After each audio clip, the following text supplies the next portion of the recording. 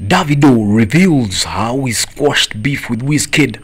Click subscribe Africa Social TV. My name is Dennis the Business. Now Davido finally speaks about how the rift between Wizkid and himself ended. Now we can't forget in a hurry the long rift between Davido and Wizkid and how it ended. Now the singer has revealed how he squashed the beef. Now, in an interview with media, the music star shared how they both decided that it was time to move on and end the beef, which had lingered on for years. I quote, "It just got to a point where we just thought this shift is getting old.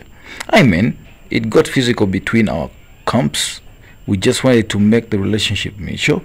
He has 3 kids, I have 2 kids, I have traveled a lot, I have experienced so much more in life. I have 2 artists that are doing well. Like, this shit is old, bro.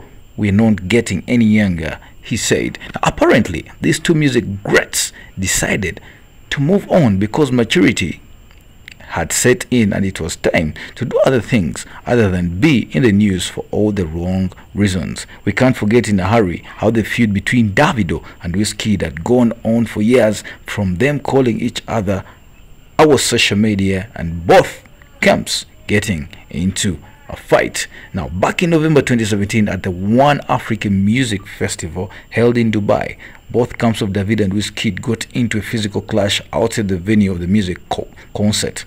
According to Insta blogger, a fight erupted among the members of both stars. It was also reported that Wizkid was assaulted by one of the members of Davido's crew. Now, well, Davido started by sharing Wizkid over his wins at the Afrima. In an Instagram story post, Davido called Afrima fake. Wizkid took to Twitter, where he put up a smiley of a frog and splash of water, which we can all recall is a Davido diss. Click subscribe to Africa Social TV. My name is Dennis the Business.